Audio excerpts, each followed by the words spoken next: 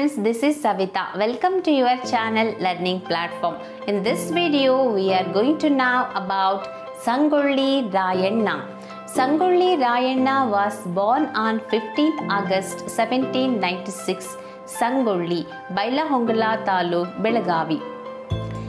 Died on 26th January 1831, aged 34, Nandagada, Kanpur Taluk, Belagavi. Sangolli Rayanna was an Indian military Sainik and warrior in the Kittur princely state of the Karnataka. He was the Sainik of the kingdom of Kittur, ruled at the time by Rani Chennamma and fought to the British East India Company till his death. His life was the subject of the 2012 Kannada film Sangolli Rayanna.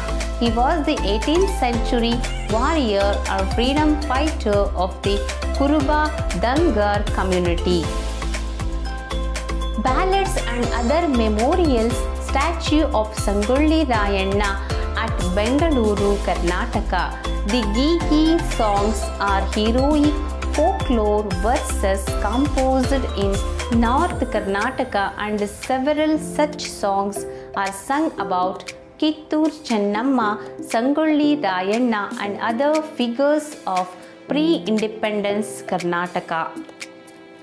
A life-size bronze statue of Sangolli Rayanna riding a horse with open sword in right hand was installed near railway station of Bengaluru. The main railway station of Bengaluru city has been renamed as Krantivira Sangolli Rayanna railway station in 2015.